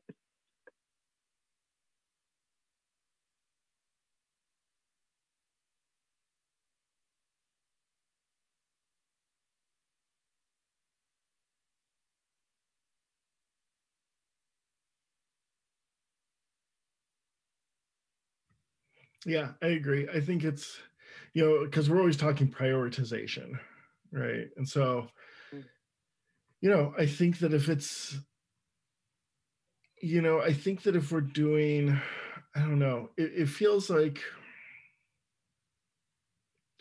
yeah, I think once again, it has to be looked at like we do all applications, right? Like we do all grant applications one at a time. And sort of the validity of each and the information presented in that, right? Because I am clearly not an expert on childhood development and education. But if somebody comes to us with something that is important, on point, and is, you know, a fall off point, or a place where you know, where information that they want to give that's PCEF related really makes a difference, I have no problem with that. If it takes place in 5th grade, if it takes place in 4th grade, if it takes place in kindergarten. I think as we look at prioritization though, I think that,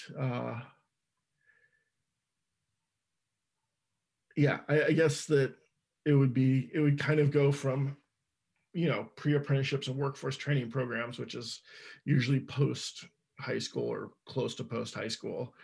And then moving down sort of the age brackets and priority is sort of how I would almost think about it. I would also say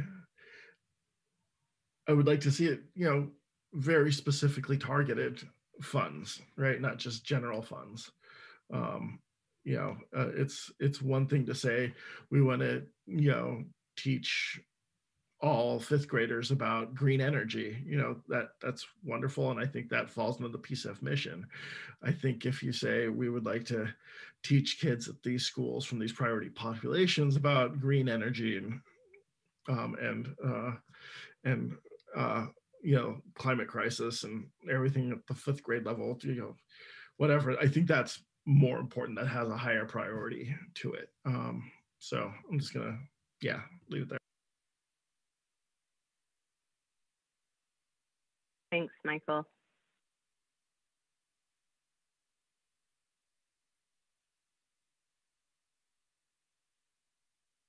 So, I'm going to ask this question maybe to refine. I'm hearing very clearly around the high priority, seeking and making, you know, seeking prioritization for focus, for interventions or efforts that are focused on particular populations, and making sure that whatever effort it's a targeted program on a particular population, on one of our PCEF priority populations. From a curriculum perspective, you know, we've talked about things ranging from STEM exposure, STEM education, and acknowledging that is a key, that may be a key intervention point that also may be a key intervention point, all the way to direct sort of exposure to, hey, here's a program that's going to bring in folks from the trades to talk to you about the jobs and specific things there, so that you actually have a sense for that. just so that as we're thinking through, this is an area of the application that we're working quite a bit on. So we're thinking through those and how we ask those, and then ultimately certainly how we prioritize those. Did I hear also prioritization around the type of curriculum or programming too for ones that are more speaking to specifically to the career opportunities?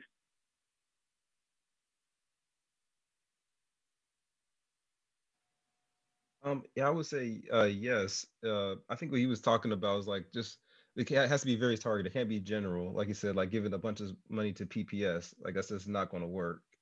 I was in that system, so it's just making sure that we're giving it to people that are very targeted as to who they're trying to reach in general, and then what the message is. You know, whether it be as specific as, hey, all we want to talk about is being getting to electrician union, what that is. You know, that's very general. Kids could grasp onto that. Just keeping them whatever that is. But I just as an example, making it a very concise message for the kids, but keeping it as general as possible.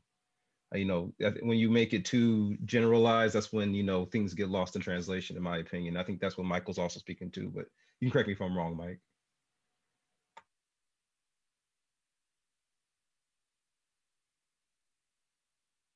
Thank you. I think that gives us good information that we can work with and come back to you all with.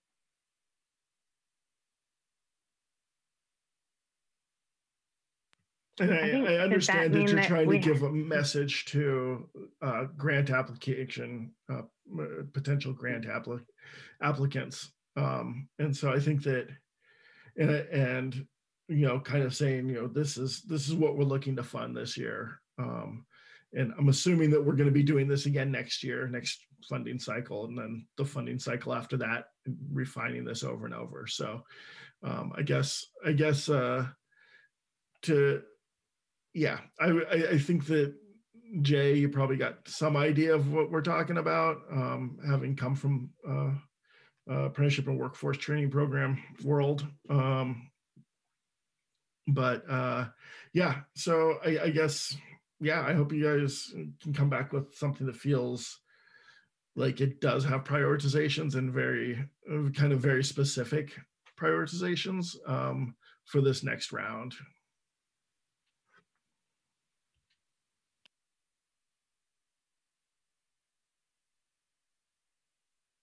That feel good, Sam? I know you may. That does. And Jay, if it's a quick, I think I know you might have had a question. I don't know if you.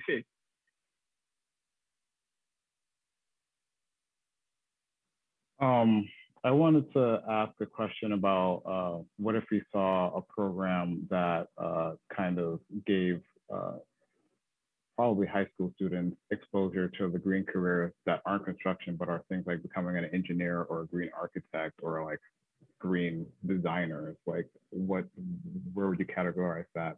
All those things sound good to you? Yeah, that sounds good to me. Yeah, of course. Again, I think the biggest thing is it being targeted, and getting people that have not, traditionally had that exposure to that, the exposure they need to get into that. So as long as it's targeted, as long as it's, targeted toward the people we our priority populations, I think, I'm all for that.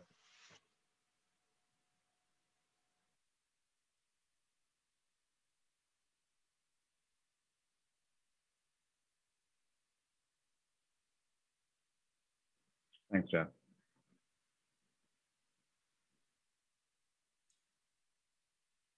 Okay. Do we feel like we're ready to move on from this conversation? I feel like we got what we need from you. There are a lot of I have a lot of like, what if we got an application for this? Or what if we got an application for that? Questions running through my head. But I think that we can kind of leave those. And then maybe, Sam, do you want to, I think we might have time to go back to the grant camp conversation.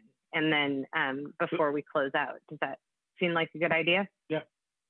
Good. Okay, let's do it. Thank you, Jay. Okay. Thank you, Jay. Great job, Jay.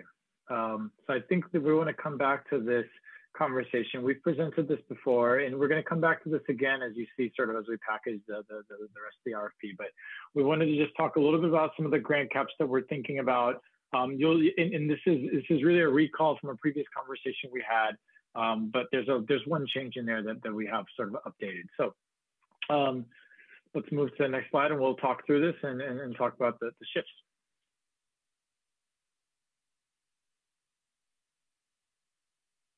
Next slide. There we go. So as you all recall, the planning grants in the first RFP were $100,000, and it was a relatively simple application. It did exactly what I think we wanted to do in terms of the applications that we received, and certainly the proposal that ultimately got awarded and the work that we're getting to do with them. So we're recommending leaving that as is.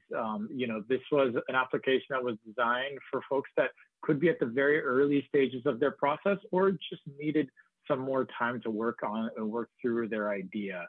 And so right now, I think given how well that application worked, we're recommending leaving that as is. The small grants cap, and we've discussed this before, small grants cap last round was about $200,000.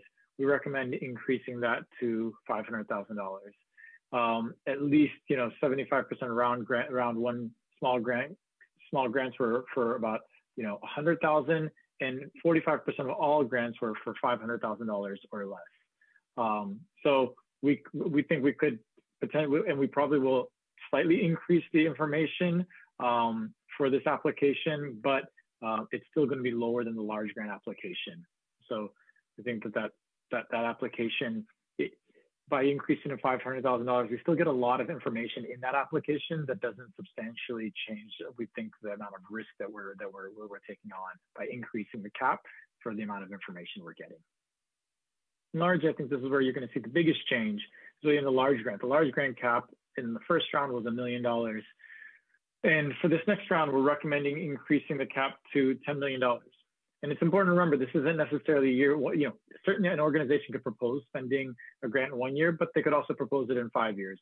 So what this does for many organizations is it allows them to have potentially up to pretty sustainable funding for up to 5 years. You could see an organization spending $2 million every year for 5 years. And so when you think about, in many regards, some of the overhead, and let's say they have 20% overhead, for an organization, that could be a scenario where they've got at least, you know, $400,000 a year.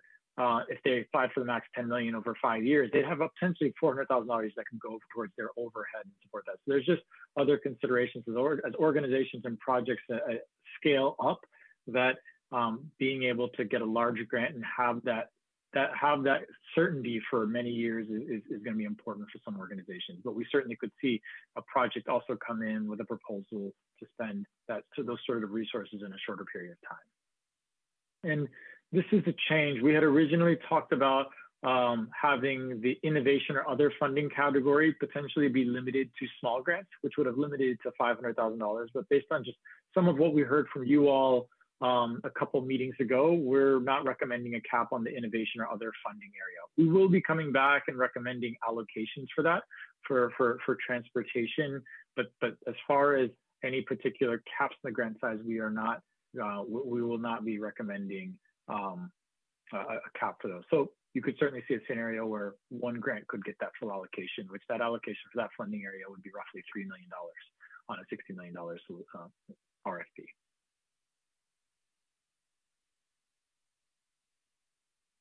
And so what the implications of this is, ultimately what we're trying to do is get a ballpark and back into, you know, a balance. And you'll see this in the next slide, just a balance of numbers of proposals to line up with ultimately certainly staff capacity.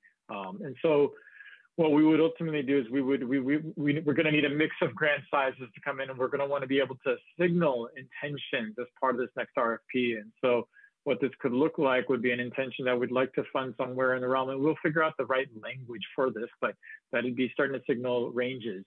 So we'd like to fund something around the range of 25 planning grants, 20 million in smaller grants, 40 million in large grants.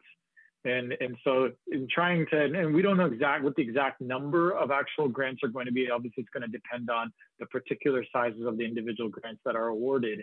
And so there's a little bit of that's just going to be the magic that comes through at the end.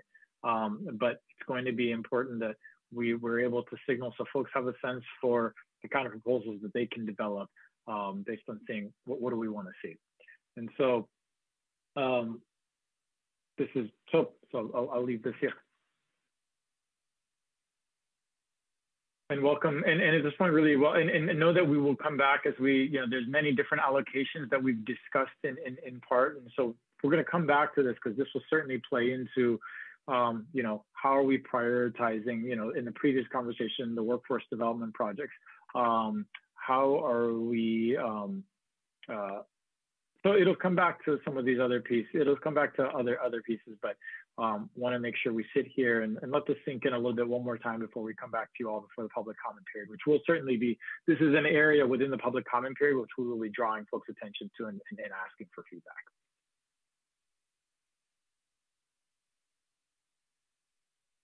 Are there any questions? Does that all kind of make sense? It's a lot of numbers on the last two slides, lots of bullets and numbers.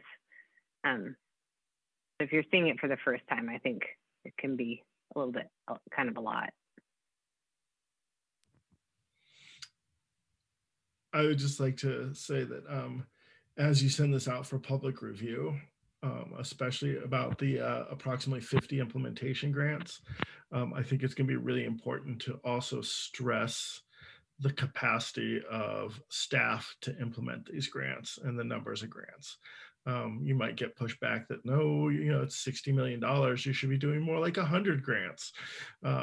So I think it will be important to also put out there in the public as you put this, what the capacity of the PCEF staff is to implement.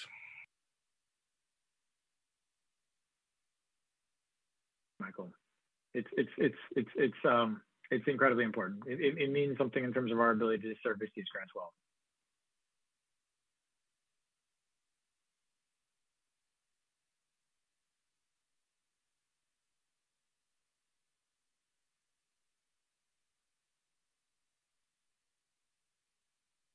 Any other additional thoughts on this one?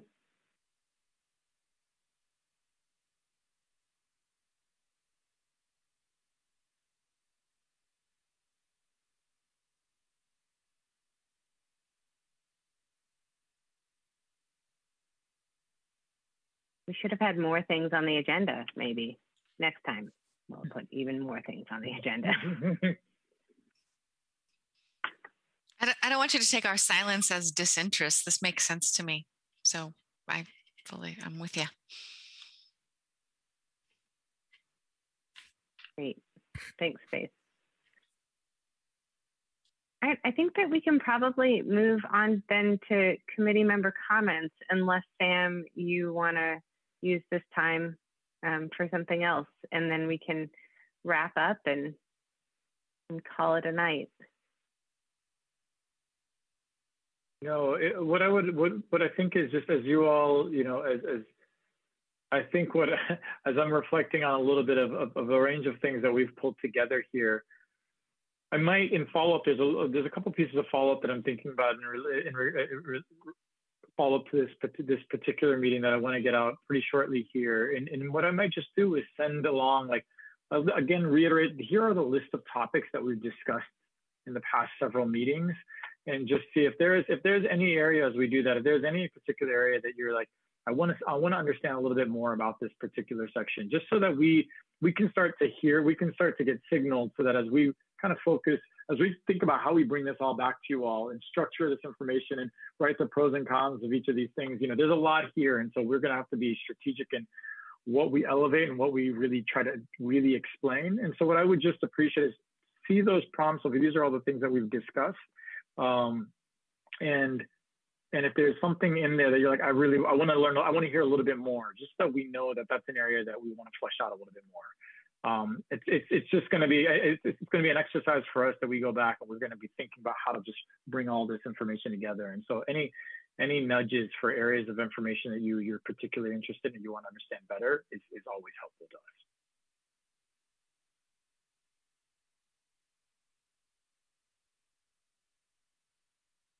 All right. Any closing comments?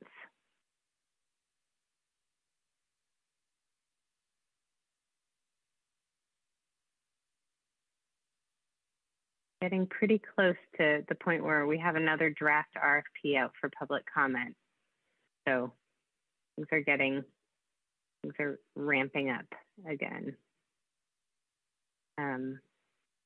So anything that, it's not a speak now or forever hold your peace kind of situation, but certainly we're looking for your input.